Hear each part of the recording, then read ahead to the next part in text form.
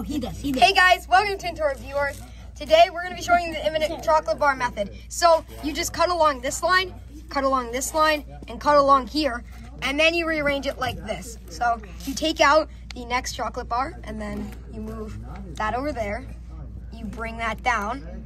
You bring this down, and this wasn't the cleanest cut, but then you have the extra chocolate bar. It's not completely now 3 by 4. You can do this, but it's you still have an extra piece left over. Now you can do this again. It looks like you're simply duplicating by chocolate. cutting this line. And then, so if you just cut this line, you didn't cut it hard enough.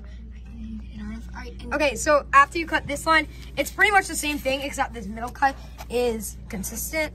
And then cut this line, and then you take this out.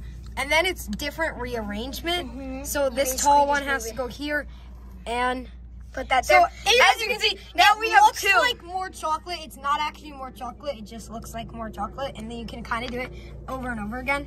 But I'm not gonna cut it more. We have to eat the bar. All right. Well, special shout out to Mitram. So he helped us with the pre-cut to show. So yeah, bye.